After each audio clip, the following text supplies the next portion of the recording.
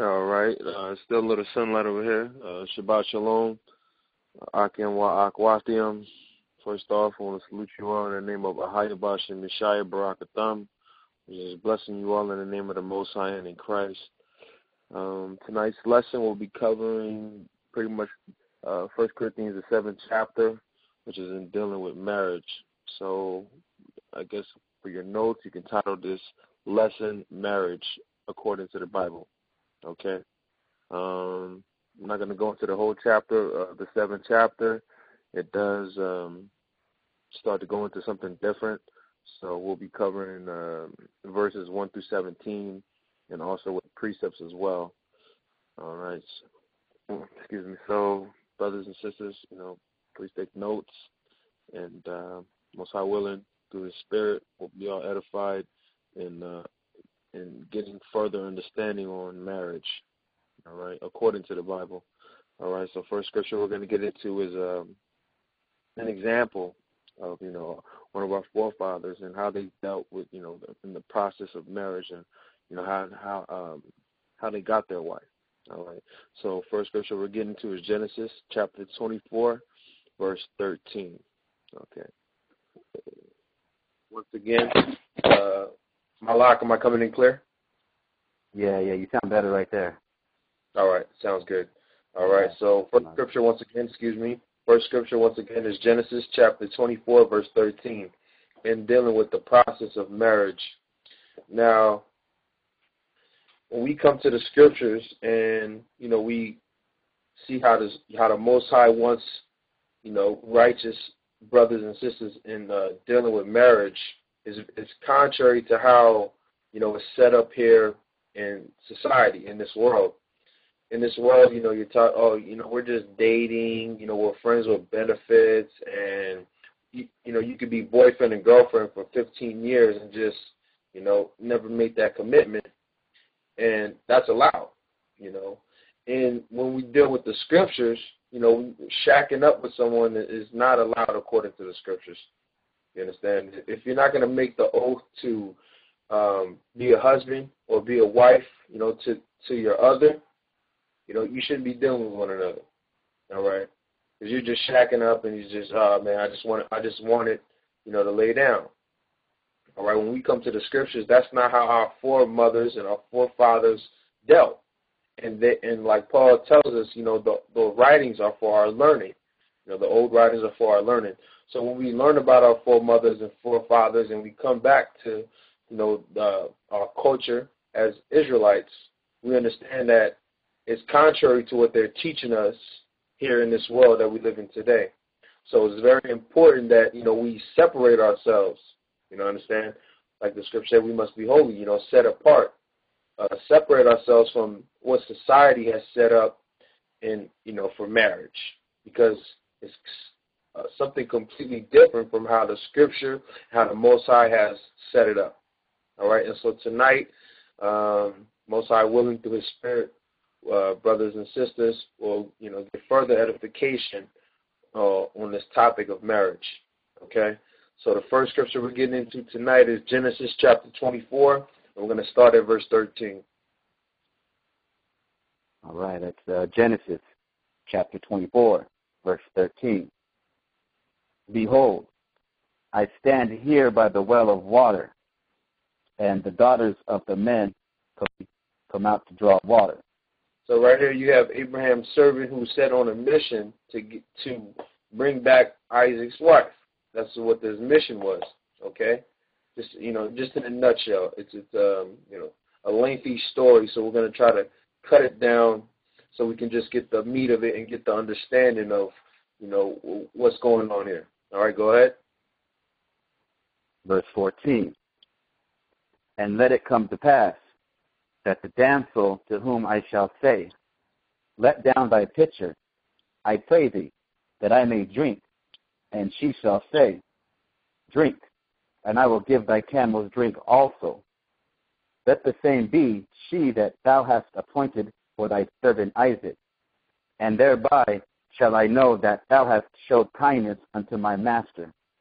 Right, so that was his mission. He was about a well, And then the damsel, the woman who comes up and, gives him some water and for his camels, that's the one. Okay, go ahead. Verse 15.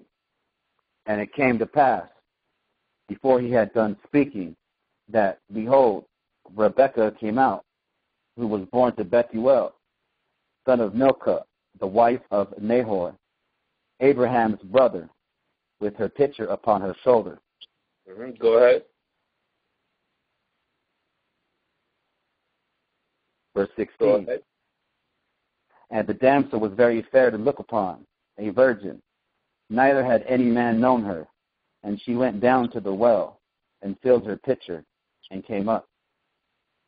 Right, and as a quick side note, we see that virgin, and neither had any man known her. They had to make that clear because, like in society, they tell you a virgin is someone who has never been dealt with. But when we read the scripture, a virgin actually is a woman of marriageable age. All right, just a quick side note for, when those topics of immaculate conception come up, you have a precept right there. Go ahead. Verse 17. And the servant ran to meet her and said, Let me, I pray thee, drink a little water of thy pitcher. Go ahead. Genesis chapter 24, verse 18. And she said, Drink, my Lord. And she hasted and let down her pitcher upon her hand and gave him drink. Okay, so this is the one who he's looking for, that Abraham's servant is looking for, that Abraham sent him out to go and look for. He found her, Rebekah. Okay, go ahead. Verse 19. And when she had done giving him drink, she said, I will draw water for thy camels also, until they have done drinking. Okay, jump down to verse 22.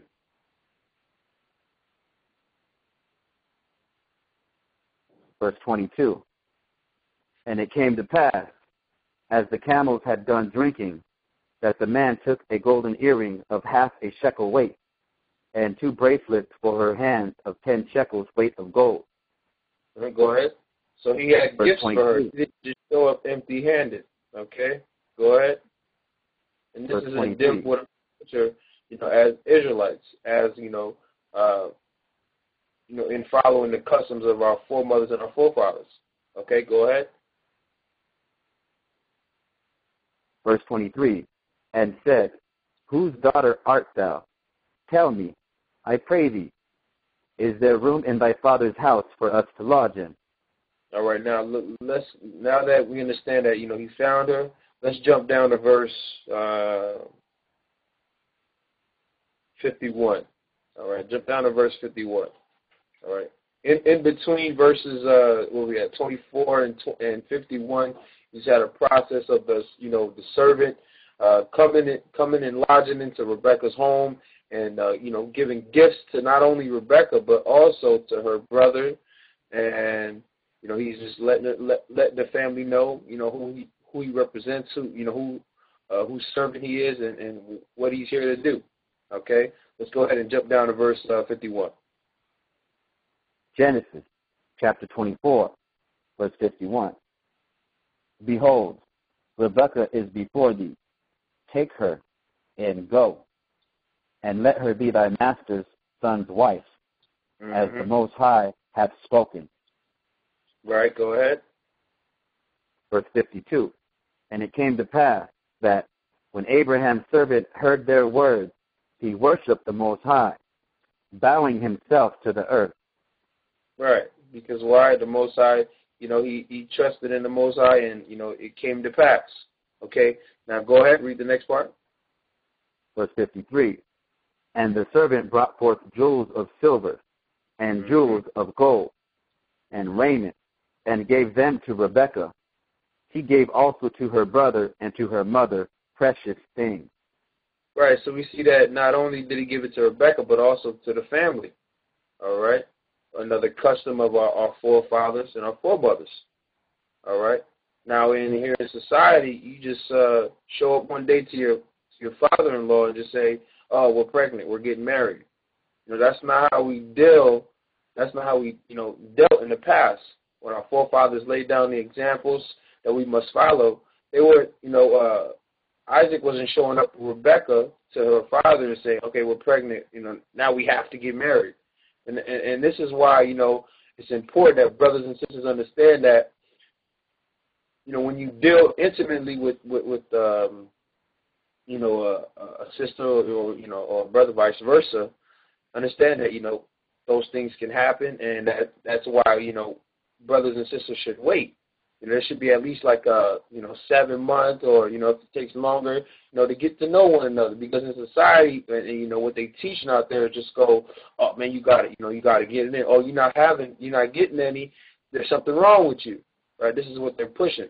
They talk about, oh man, you're still a virgin. Oh man, they make fun of you, right? So society teaches you just go out and lay with whoever you want to lay with, but this is why it's in the process of coming back to our culture. We understand that our brothers and sisters have been destroyed for lack of knowledge, and they don't understand, how to marry according to the scriptures.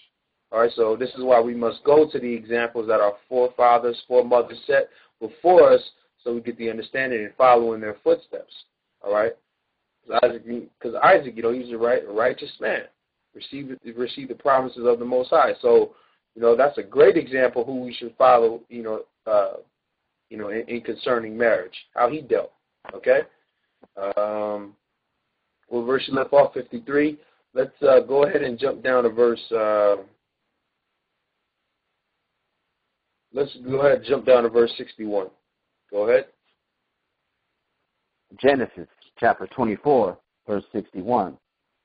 And Rebekah arose. Real quick, let me just get a little summary, and then we'll jump a couple of verses. Rebekah has been given to, the servant to be Abraham's son's wife.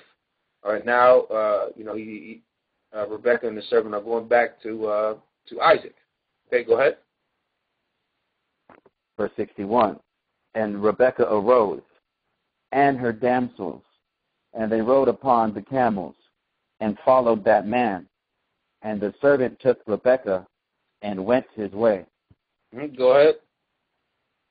Verse 62. And Isaac came from the way of the well of Laharoy, for he dwelt in the south country. Verse 63. Go ahead. And Isaac went out to meditate in the field at the eventide, and he lifted up his eyes and saw, and behold, the camels were coming. Verse 64. And Rebekah lifted up her eyes, and when she saw Isaac, she lighted off the camel. Go ahead. Verse 65. For she had said unto the servant, What man is this that walketh in the field to meet us? And the servant had said, It is my master. Therefore she took a veil and covered herself. Go ahead. Verse 66. And the servant told Isaac all things that he had done. Right, so you let him know, what we just read in the previous verses about, giving the gifts and so on and so forth. Okay? Go ahead. Verse 67. And Isaac brought her into his mother's Sarah's tent, and took Rebekah, and she became his wife, and he loved her. And Isaac was comforted after his mother's death. So we see that this is how our forefather Isaac, the process that he went through, to get his wife. Okay, you had, the gifts given to the family, so on and so forth. And then what happened? They came and they, we know what happened in Sarah in his mother's tent. Okay, he took Rebekah and she became his wife. All right, there wasn't no priest in there who gave them, okay, say your vows, this and this. No, that's not how it went. How they're teaching you in society. Okay, we understand that when two become one, this is what is considered marriage according to the scriptures. Okay, this is why it's very important that brothers and sisters aren't going around and shacking up. All right, committing fornication, just being whoremongers. All right, and whores just going around and sleeping with whoever. Okay, this is why Christ told. Let's get that scripture real quick. St. John chapter 4, when he talked to the Samaritan woman and told her to bring your husband. Okay? Let's get that. All right. That's St. John. We're going to, real quick, St. John chapter 4, verse 16. All right. Once again, St. John chapter 4, verse 16. And we're going to show through the scriptures how when you deal with someone, according to the scriptures, that's who you're married to. Okay? So once again, St. John chapter 4, verse 16. St. John chapter 4, verse 16. YASHAYA saith unto her, Go, call thy husband, and come hither. All right, speaking to the Samaritan woman at the well, he says, go and get your husband. Okay? Go ahead. Verse 17. The woman answered and said, I have no husband. YASHAYA said unto her, Thou hast well said, I have no husband. So you say that you have no husband. Okay? Go ahead. Verse 18. For thou hast had 5 husbands, and he whom thou now hast is not thy husband, and that saidst thou truly. Right, so we see that, we know that this Samaritan woman had 5 husbands. Now, what is Christ talking about? She was dealing with these guys, okay? And the guy who you're with right now, that's not your husband, okay? And showing, and just a quick side note, in showing, when you're dealing with someone, that is your husband or your wife, okay? Now, let's get back to it.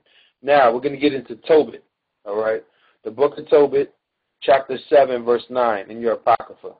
Once again, that's Tobit, chapter 7, verse 9. And this is just another, example for our learning to, look to when we want to see, the process of marriage. Okay? How does one go about and get married? We see what our forefather Isaac did. Now let's go to another one of our forefathers, Tobit. Okay? In your Apocrypha. Once again, that's Tobit, chapter 7, verse 9. All right? Don't worry, we're still going to go into 1 Corinthians, the 7th chapter. But first, we want to just lay the foundation and get understanding first. Okay? Once again, that's Tobit, chapter 7, verse 9. Tobit, chapter 7, verse 9. So he communicated the matter with Raguel. And Raguel said to Tobias, Eat and drink and make merry. So right here you have Tobias, dealing with Raguel, which is his future father-in-law. You understand? He's pretty much letting him know, in the matters of marriage. All right? We're just trying to get to the meat of the story here. Okay? Go ahead. Verse 10. For it is meet that thou shouldest marry my daughter. Nevertheless, I will declare unto thee the truth. Okay, let's see what was going on with his daughter. Go ahead. Verse 11. I have given my daughter in marriage to 7 men, who died that night they came in unto her. Nevertheless, for the present, be merry. But Tobias said, I will eat nothing here till we agree and swear one to another. Right. So, in this, when we go back to the gospel, when you had I think it's the Pharisees or the Sadducees came up to Christ and asking him about, what if this, speaking on the woman who was married to seven men. This is what they were talking about. All right. Just a quick side note. Okay, go ahead. Verse 12. Raguel said, Then take her from henceforth according to the manner, for thou art her cousin, and she is thine, and the merciful power give you good success in all things. Yeah, and in showing also that, our forefathers and our foremothers, they dealt within their tribe as well. Okay? Just a quick side note as well. Go ahead. Verse 13. Then he called his daughter Sarah, and she came to her father. And he took her by the hand, and gave her to be wife to Tobias, saying, Behold, take her after the law of Moses, and lead her away to thy father. And he blessed them. So this is before, Sarah and Tobias was dealing with one another. He went to her father first and let him know this is how our forefathers did it. It wasn't what they teach in society where you get a girlfriend and you guys get intimate with one another. You're pregnant, now you go to the father. Now, see how everything is set up. Everything's set up on a Satan. We understand that when we read in Isaiah, I believe it's the 29th chapter, it talks about how they flipped everything upside down. So this is what the Most High has set up,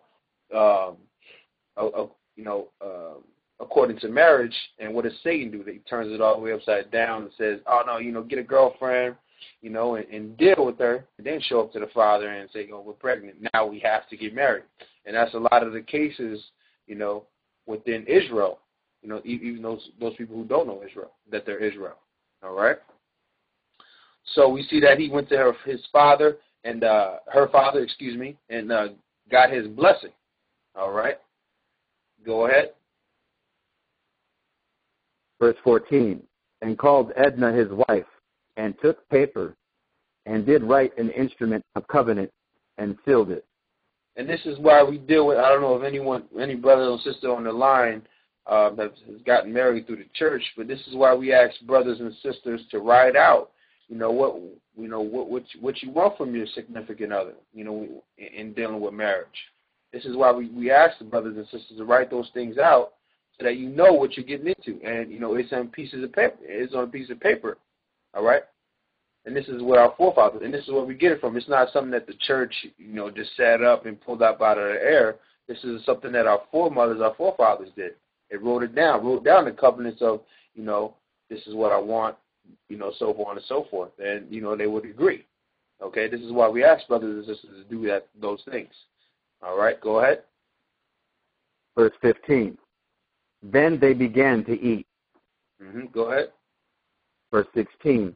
After Raguel called his wife Edna, and said unto her, Sister, prepare another chamber, and bring her in thither.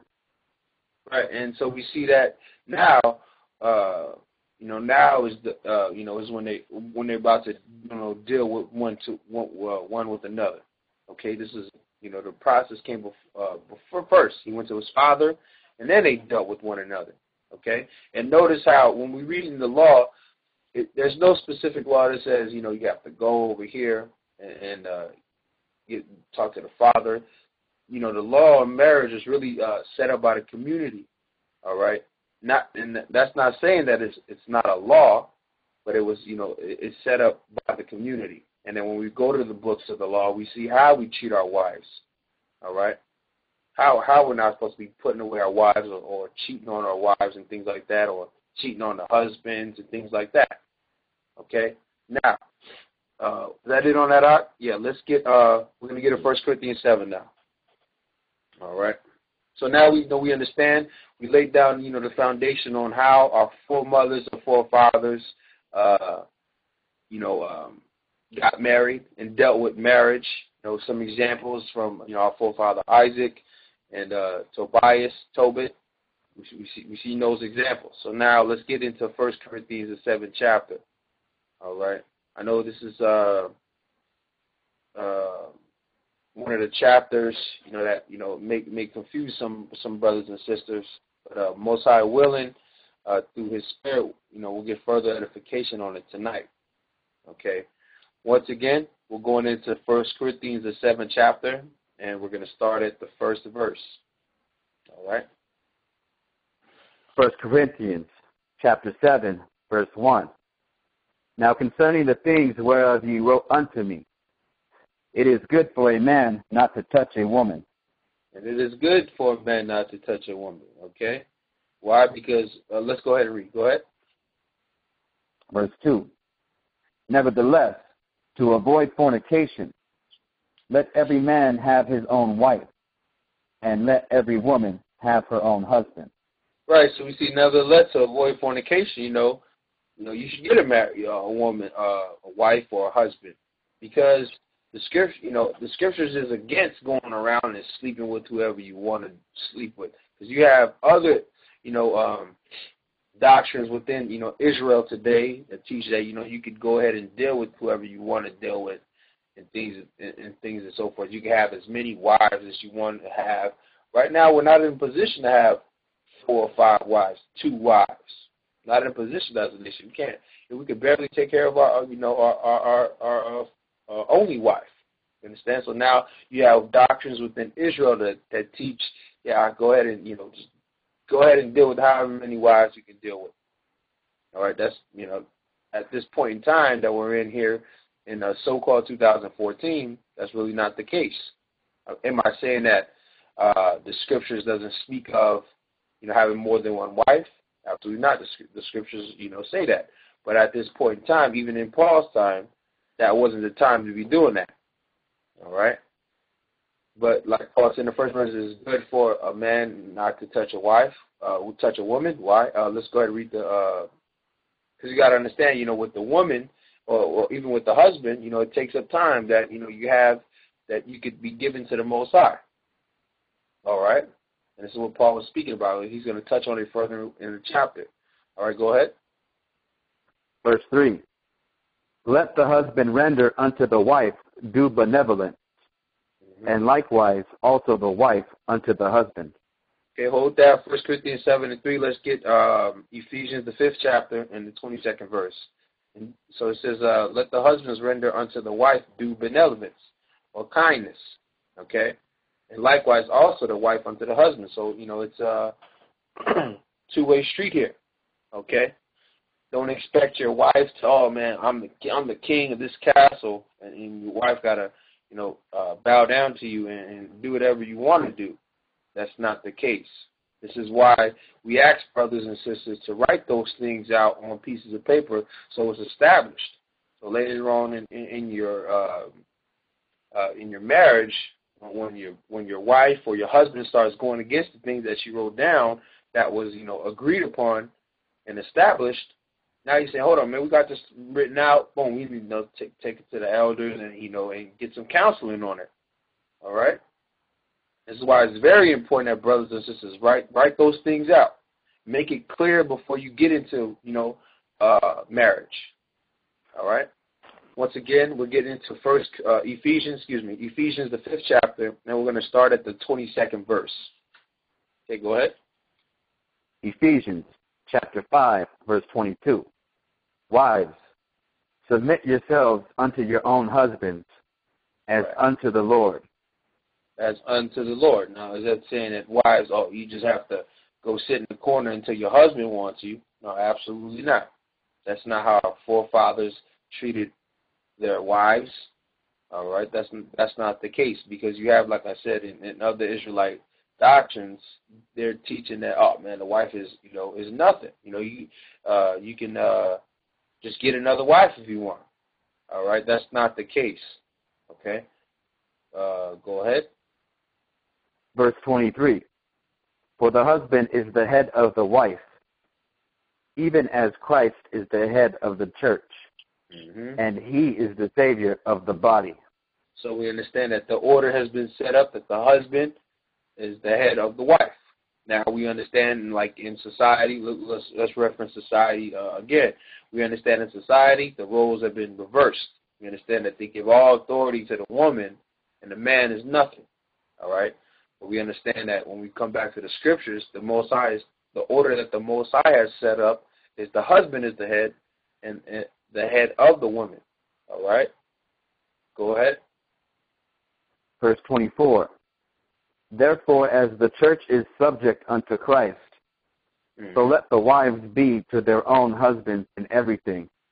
And this is why we must get away from all ways of this world, because they're against these scriptures. They try to empower the woman as, oh man, you don't need a man, and we all have heard it before. All right, this is why it's very important that we come to, read these scriptures and see how we deal, because these scriptures are here for our learning. All right? Well, these writings are not just here to make you feel good and, oh man, that was a good scripture. let me go ahead and do this over here now. You know, as far as learning, we're supposed to be practicing these scriptures, all right? Because if we don't, you know, automatically we're going to be practicing the ways of this world, because there's no, you know, there is no in between with the Most High, all right? It's either, you know, you're following the Most High or you're not following the Most High, okay?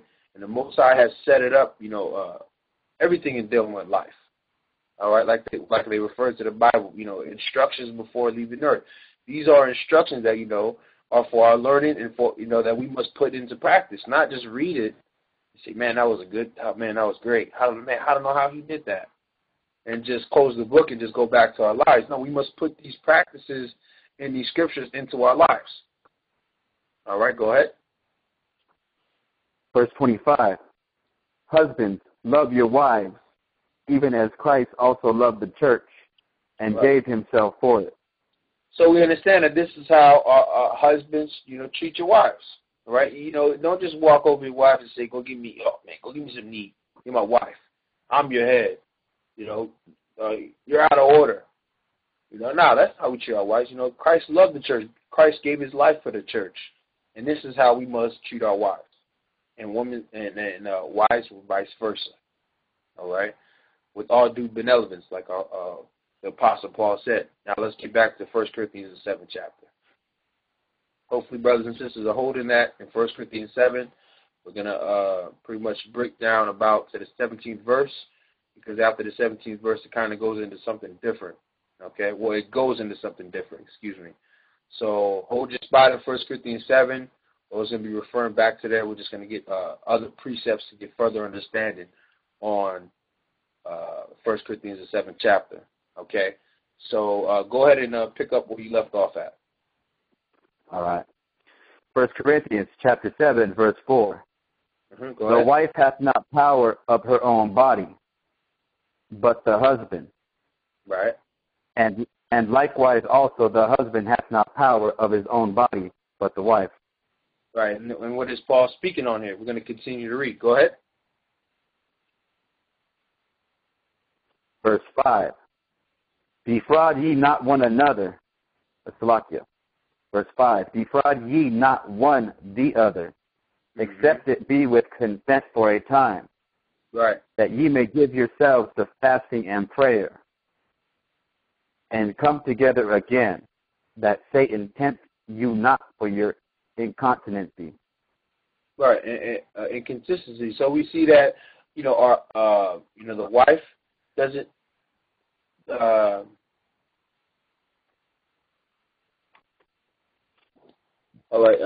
we see that the wife doesn't have power of her own body, and the husband, and you know, vice versa. And this is in dealing with, you know, intimacy. All right. So, you know, and that's not saying that every time he says, you know, he wants to, you know, lay down, I have to lay down. That's not what it's talking about. All right. But don't just, you know, hold him or you know, vice versa, her hostage, and that they're burning to do something, but you said, I don't want to do it. Nah. Because then, you know, Satan, that leaves a gateway for Satan to come in and put in, you know, that co-worker that he's seeing at work or she's seeing at work. You understand that spirit, you know, he is burning inside, and he's, you know, he's not being desired, you know, it's not being fulfilled within his home. So what's Satan going to do? Satan's going to come in, man, you know, and put thoughts in brothers and sisters' mind. That person who you never used to look at, you know, look at him one time and say, man, whoa, you understand? But this is what happens when, you know, inconsistency. All right, Satan tempts brothers and sisters with that. Okay? And when we read the definition of marriage in the Zondervan Bible Dictionary, Malak, do you have your Zondervan Bible Dictionary with you? Yeah, I got it.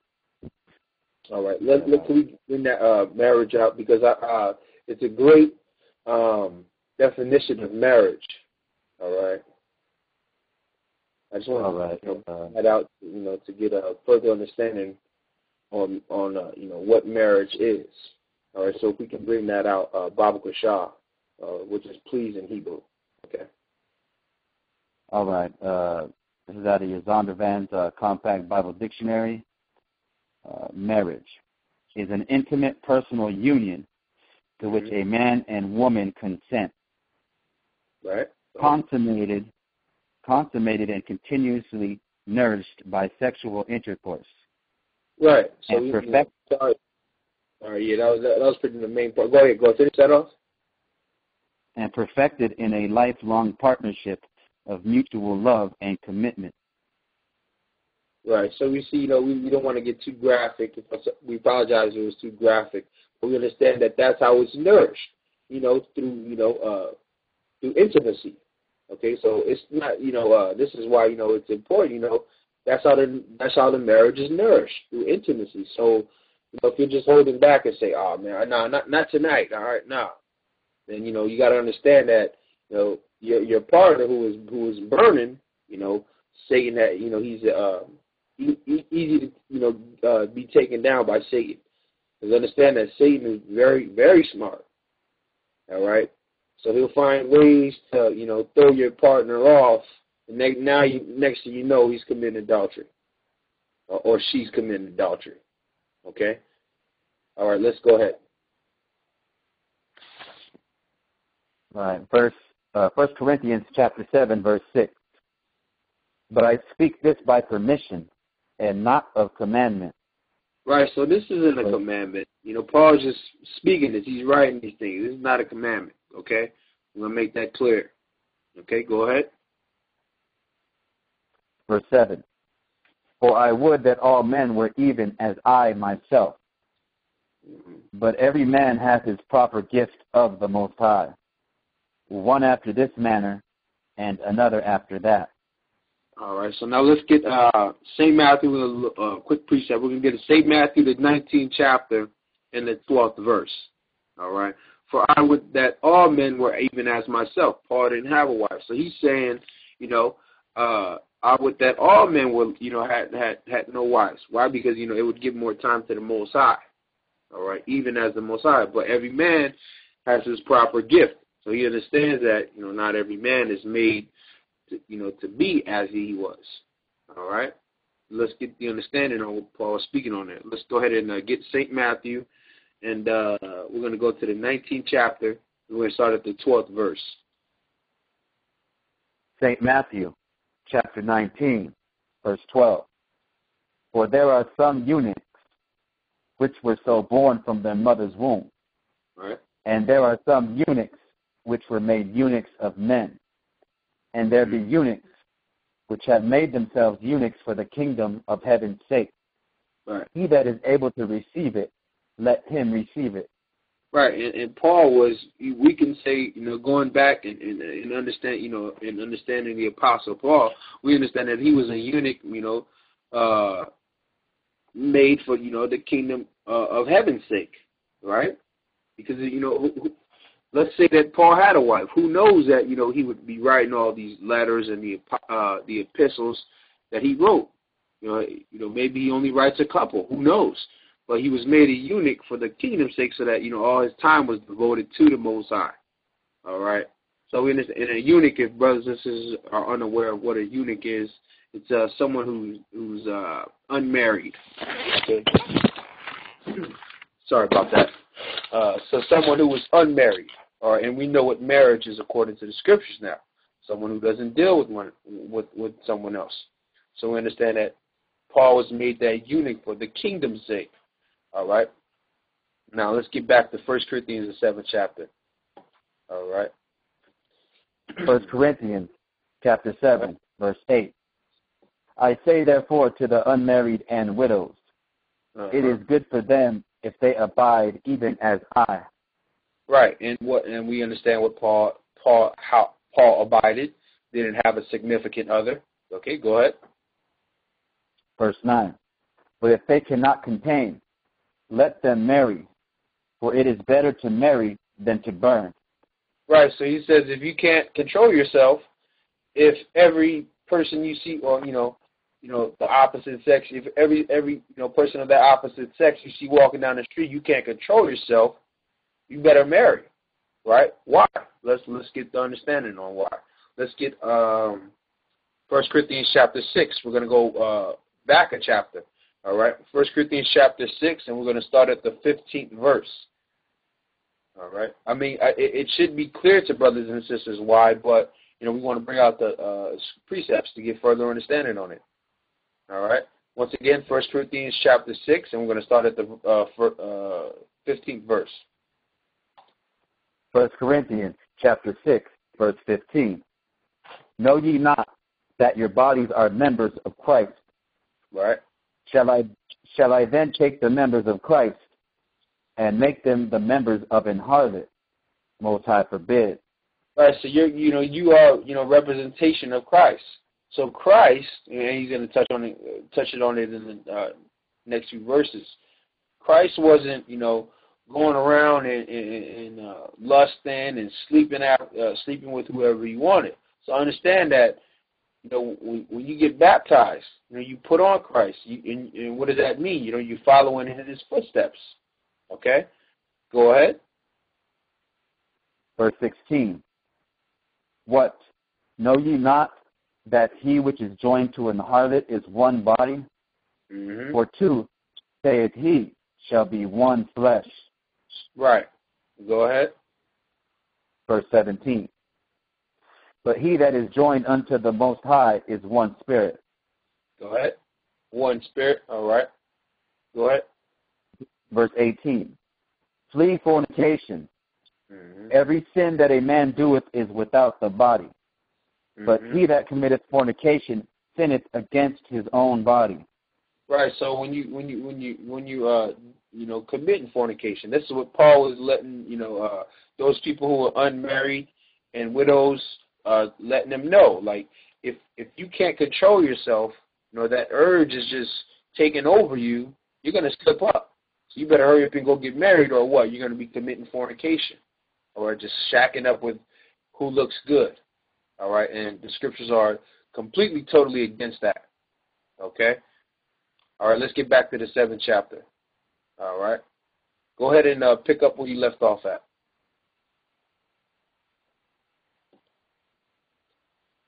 I believe you left off at the 10th verse. 1 Corinthians chapter 7, verse 10. And unto the married I command, yet not I, but the Lord. Right. Let not the wife depart from her husband. Right. So let not the wife depart from her husband. So when we read in Malachi, the 2nd chapter, actually, let's get that. I believe it's Malachi chapter 2, verse 15 or 16. The Most High is totally against divorce. You understand? The Most High is against that completely. So what they're teaching here in society, like we've covered, earlier within this lesson, we understand how Satan, who's in control now, we understand the earth is given to the wicked. Satan being in charge, he'll flip it all upside down. He says, "Oh yeah, divorce is the answer. You having marriage problems? Divorce is your answer. Don't even try to work it out. He's never gonna change. She's never gonna change." That's the spirit, Satan pulls out there. Now you're thinking, man, he's never gonna change. Satan putting those thoughts to your mind, and now you're saying, excuse me. Now you're saying, all right, divorce is the answer, and this is what they're teaching in society. But when we read the scriptures now, let's read that in Malachi. Malachi chapter 2, I believe is verse 16. You want me to start at verse 14? Yeah, go ahead and start at verse 14. The water. All right. Malachi chapter 2, verse 14. Yet ye say, wherefore? Because the Most High hath been witness between thee and the wife of thy youth, against whom thou hast dealt treacherously.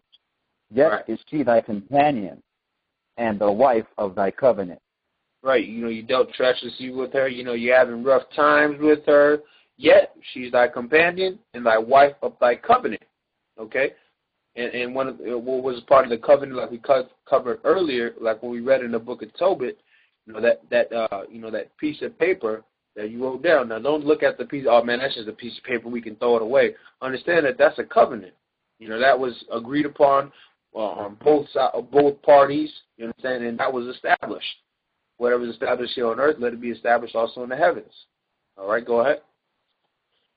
Verse 15. And did not he make one? All right. Yet had he the residue of the Spirit.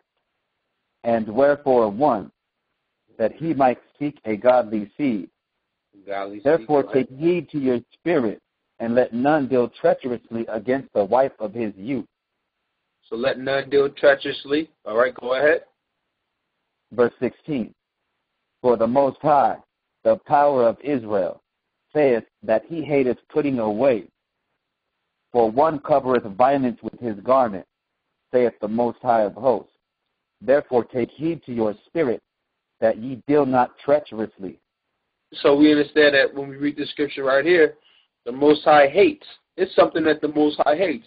Now you have people out there, oh man, the Most High is an all-loving God. But you see that one of the things he hates, and when we read Proverbs, there's a couple of things the Most High hates. But right here we see that the Most High hates putting away. All right, but like I said, everything's flipped upside down. Satan tells you divorce is your answer. All right, and we understand when we read the scriptures here, the Most High hates that.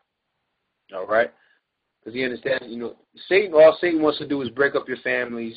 Now your child going to see his dad on the weekend. Got 2 rooms, and his dad. Everything's all messed up now. All right, messes up the child. The child is now he grows up and he's all messed up. All right. Understand that takes a toll on a child. All right. This is why the Most High hates putting away, because he understands what's going to come of it. Not only affects the wife and the husband, but it also affects the children, the seed, like the Most High mentioned there, the godly seed. All right. Let's get back to 1 Corinthians. All right. I believe 1 Corinthians chapter 7, and we'll pick up at verse 11. 1 Corinthians chapter 7, verse 11. But and if she depart, let her remain unmarried, or be reconciled to her husband, and let not the husband put away his wife. Right, but if she depart, let her remain unmarried. All right, so that means if you guys separate, it could be for a time, but don't be going out and trying to get another husband, because you are still married to that man. And anyone who deals with you, let's actually get that. I believe that's in St. Luke, the 16th chapter. I believe Christ covers it. I know there's a couple instances where he references this within the gospel, but one that comes to mind is Luke's the 16th chapter, and I believe it's around the 18th verse.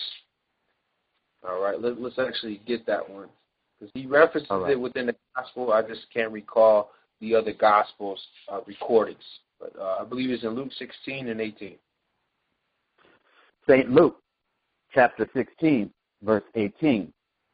Go ahead. Whosoever putteth away his wife and marrieth another committeth adultery.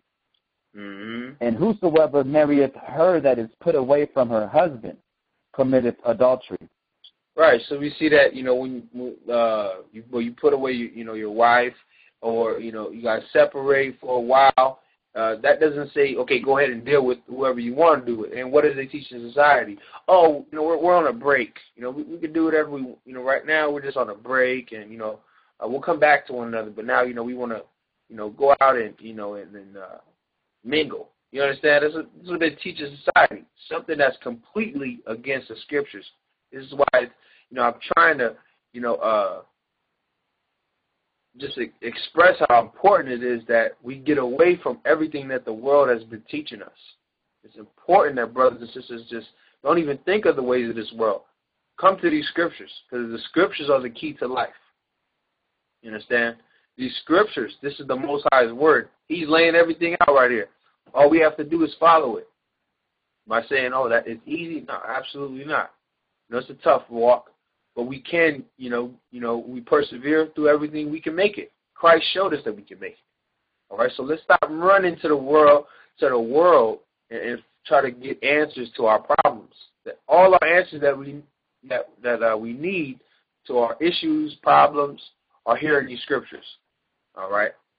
It's important, and I didn't mean to get too far off, but I really wanted to stress that. All right?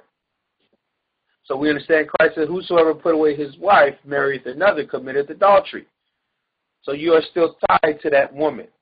You guys haven't made that official boom. We're separated. You're still tied to that woman. You're committing adultery with whoever you lay with. And whoever lays with you, they're committing adultery as well. All right? Just wanted to touch that point. Let's get back to 1 Corinthians, the 7th chapter. 1 Corinthians, go ahead, chapter 7, verse 11. Go ahead. But, and if she depart, let her remain unmarried, right, or be reconciled to her husband, and let not the husband put away his wife. So the scriptures are completely against, divorce. All right. Go ahead. Verse 12. But to the rest speak I, not the Lord. If any brother hath a wife that believeth not, and she be pleased to dwell with him, let him not put her away. Right. So, if you have a wife, and this comes to, kind of to the realm that we're dealing with right now, in awakening of who we are, we understand that within this body here on the West Coast, we understand that there are couples within the body. When I say couples, well, there are brothers and sisters within the body whose significant other is against, what they're believing in, but they still, it's pleasing them to dwell with them. So don't think that just because they don't believe, oh, man, I have an unbelieving husband, I have to put him away now, or an unbelieving wife, I have to put her away now. Paul's going to touch on this. So don't just run up and say, I got to go find someone in the truth. No. You don't know what if that at that particular point in time is the time for your husband or your wife to get this understanding. We're all on the most highest clock.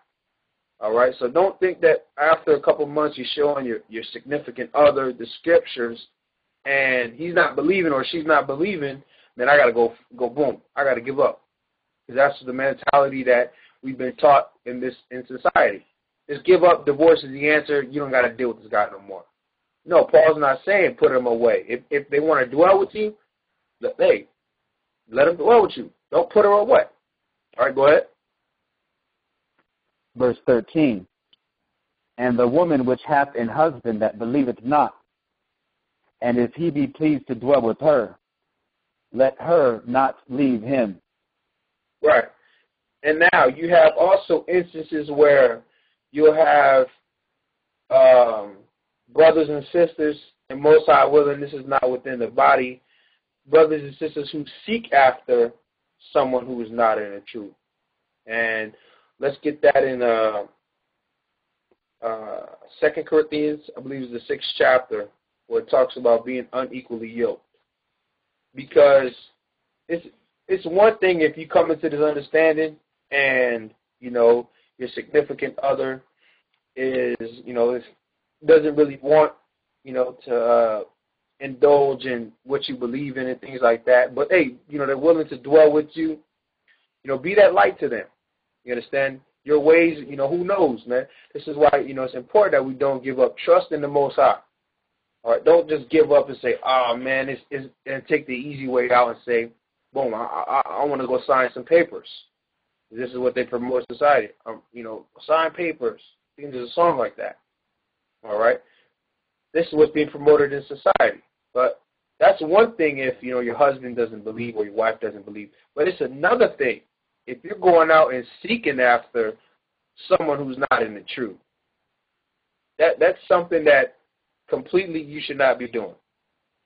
And we're going to show you through the scriptures. All right? Let's get, and most high willing, that's not, taking place here within the body. All right? All right. I believe that's, did you find that verse? I forgot to write that one. All right, the water. I got it. Go ahead.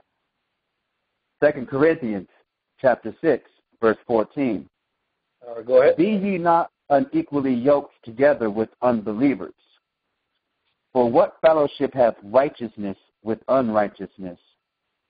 And what communion hath light with darkness? None, right? There's no fellowship of righteousness with unrighteousness, and what communion has with light with darkness. So does that say that anyone who doesn't believe just don't deal with them, like, or don't even talk, say, hey, you guys are unrighteous? Nah, that's not what it's talking about. What it's talking about is being unequally yoked, like, trying to say, well, oh, this person over here, I'm going to go and save them. When in reality, that's not your main objective. Your main objective is, your eyes seeing something, and now you're lusting after, now you want to pursue it. All right? We encourage that, the single members within the body, that you pursue someone who's in life, who has like-minded.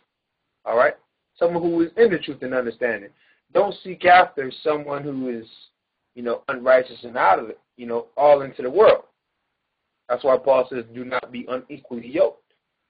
So I pray that, brothers and sisters are not seeking after, unrighteous brothers and sisters, or in other words, those people who are in the world. Because now you're dealing with something else. You understand? Now there's spirits that are in the world, they're coming to you. Who knows? You may be overtaken. You say that your objective, your mission was to save, I'm going to go save this person right here.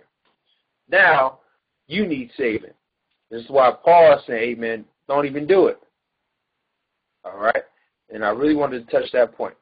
Because it's important that brothers and sisters are not seeking after those things. All right? Let's go ahead and get back to it. Also, I really want to touch this point also. Let's get Sirach, Ecclesiasticus. Let's get Ecclesiasticus chapter 26, and we're going to start at the first verse. All right? And dealing with, a partner not being, like-minded as us. There's a reason behind it. All right? Some people, love to run and, oh, man, you're out of order. What's going on with you? I don't know why. What were you thinking? A lot of arguments going on. I've been, I've had the knowledge of understanding, some brothers and sisters' relationships, and understand that when it comes to this truth, there's a lot of arguments. All right? Because you have brothers who are, sisters who are in the world coming to this new understanding, and it goes against everything that they've been taught. So, of course, Satan is there, and arguments start up. All right? So you have, like we're touching on, you have one person who believes and the other person who doesn't. And you're trying to figure out, man, why are you acting this way? Why did the Most High give you to me? And we're going to see why. Okay? First, let's get that in, we're going to cover it in Sirach 26 chapter in your Apocrypha. All right? Once again, that's Ecclesiasticus or Sirach, chapter 26. We're going to start at the first verse. Sirach, chapter 26, verse 1.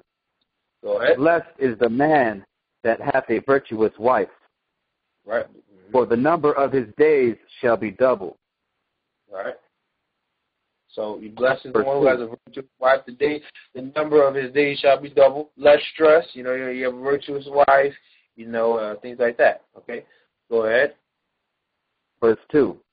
A virtuous woman rejoiceth her husband, and he shall fulfill the years of his life in peace. Right. That's why his days will be double. All right. Less arguing, less stressing. Okay. Go ahead. Verse 3.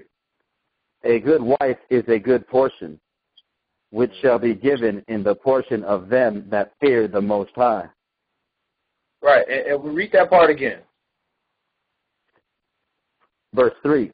A good wife is a good portion, which shall be given in the portion of them that fear the Most High. So we see that, those people who fear the Most High, receive a good wife. All right? And now let's jump down to, I want to touch that one point on here. Go ahead and read the next verse. Verse 4. Whether a man be rich or poor, if he have a good heart toward the Most High, he shall at all times rejoice with a cheerful countenance. All right, go ahead. Let's jump down to verse 23. All right, 23. Let's jump down to verse 23. So we understand that a good wife is given to those who fear the Most High. All right?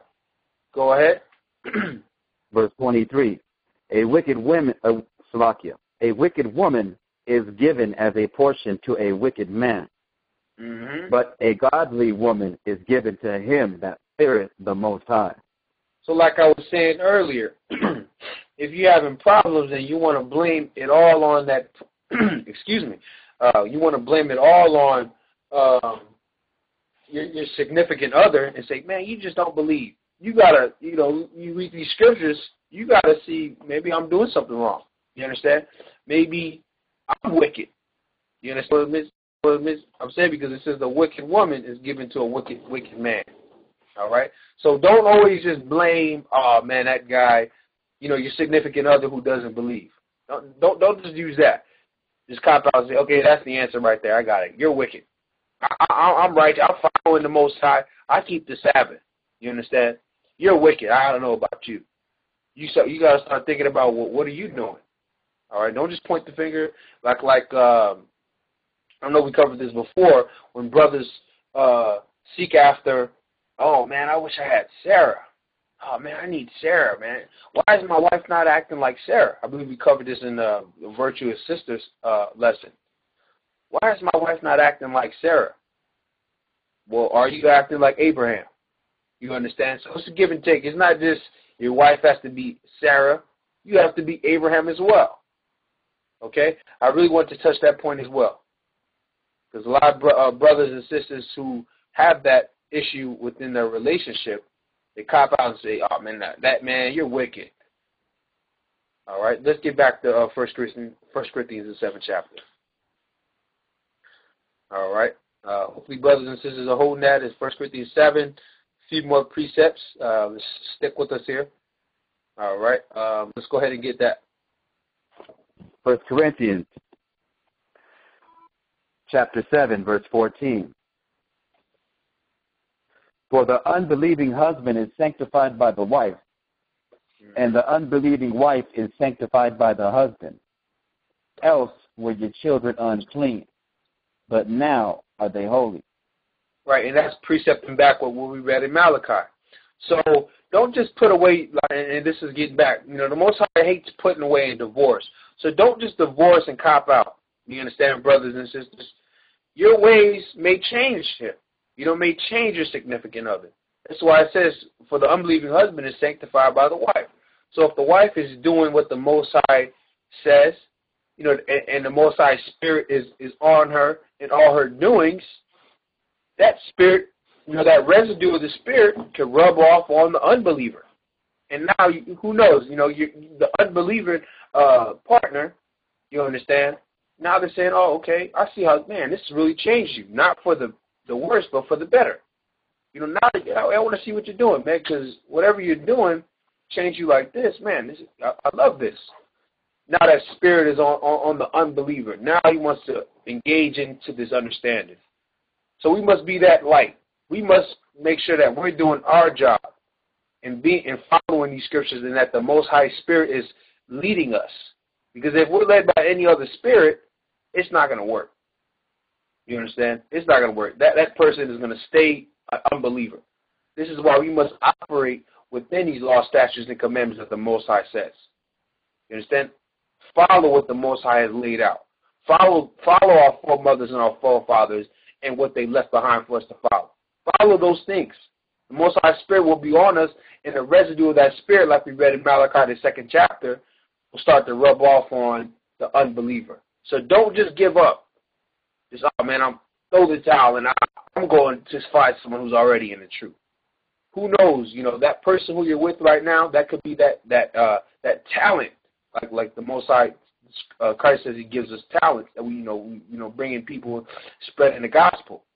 That unbeliever could be a talent. You bring into this understanding. So don't give up. This is what we must stress. Do not give up. Continue to follow the Most High. Trust in the Most High. You understand? And it'll all come to pass in time. All right? The Most High's will be done. Okay? Go ahead. Verse 15. But if the unbelieving depart, let him depart. A brother or a sister is not under bondage in such cases, but the Most High hath called us to peace. Right. So, and then you may have someone say, "Oh man, I thought the scripture says don't put them away, don't let them depart." You're not under bondage in such cases. If the unbeliever doesn't want to dwell with you, man, and say, "Oh man, you changed, man, I'm out of here," and the spirit is, and the evil spirits on that person to where it compels them to get up, pack up, and leave, hey, let them leave. You understand? You're not under the bondage or under that dominion, as we read in Romans the 7th chapter, in the 7th verse, talks about being under the. Let's actually get that. I don't want to misquote it, paraphrase it, when we can get it. Okay. Let's get that. Romans, the 7th chapter. Just one book over, brothers and sisters. One book back. Excuse me. Romans the 7th chapter. And we're going to start at the first verse. Let's just read the first verse. All right. Romans chapter 7, verse 1. Know ye not, brethren, for I speak to them that know the law. That know the law. How that the law hath dominion over a man as long as he liveth. Right, so now you have, Paul is speaking to those people who know the law. Now, when you know the law in dealing with marriage, when you know the law of marriage, you understand that there are stipulations within the law of marriage, okay? It's not just, oh, man, I'm bound to this person till death do us part. Understand that there's stipulations that must happen. You understand? That's not saying, okay, say you get married, right, and now you're bound. You say, oh, man, I'm bound. Whatever he does, it doesn't matter. I'm bound to him. That's not the case. This is why Paul says, I speak to those who know the law. You understand? So don't just say, man, he can do whatever he wants because, man, I'm bound. The Most High bound me to this man, and I don't want to break the Most High's law. That goes to show that you don't know the Most High's law because there are stipulations that must, happen that are in place to where there's laws of marriage. You understand? You can't cheat on your wife. You can't go out and commit adultery. You understand? Sleep with another man's wife. You understand? So Paul speaks to those who know the law. All right, go ahead. Verse 2. For the woman which hath an husband is bound by the law to her husband so long as he liveth. Right. But if the husband be dead, she is loosed from the law of her husband. So now when we read this in 1 Corinthians, the 7th chapter, is Paul being double-minded and saying one thing here and saying something different over there? Absolutely not. This is why people may confuse Paul's writings. So now that we read this, let's get back to 1 Corinthians 7 and clear it up. Okay? 1 Corinthians 7, and we're going to read, verse 16. The water. Go ahead, read verse 16. No, I wanted to read that. I want to read verse 15 to tie it all in. Verse 15. 1 Corinthians chapter 7, verse 15. But if the unbelieving depart, let him depart. A brother or a sister is not under bondage in such cases, but the Most High hath called us to peace. Right, so the brother or sister is not under bondage or under that dominion that Romans the 7th chapter spoke of, that you're bound to that person. You're not under that bondage or under that dominion in such cases. All right, if the unbeliever wants to depart, let him depart. Don't go out and chase after him and, I want you back, I'll change. Then now you're allowing that spirit of Satan to come on you. You're saying you're changing. Now, you're starting to get back at peace. Next thing you know, you're all the way into the world. You understand? And that's how it starts. Okay? Go ahead. Verse 16. For what knowest thou, O wife, whether thou shalt save thy husband? Or how knowest thou, O man, whether thou shalt save thy wife? Right, so Paul's saying, hey man, you stick it out with that significant other who doesn't believe. Hey man, who knows? Like I said earlier, that could be that person who you bring to the Most High and say, look, man, I changed this person through my actions and through your spirit.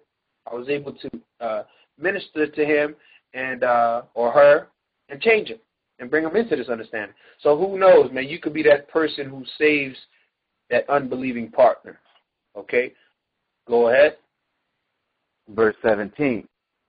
But as the Most High hath distributed to every man, as the Most High hath called everyone, so let him walk, and so ordain I in all churches. That's right. So it's like, and Paul just wraps it up right here. We're on the Most High's clock. Okay, it's the Most High who will bring that person in. Don't just give up.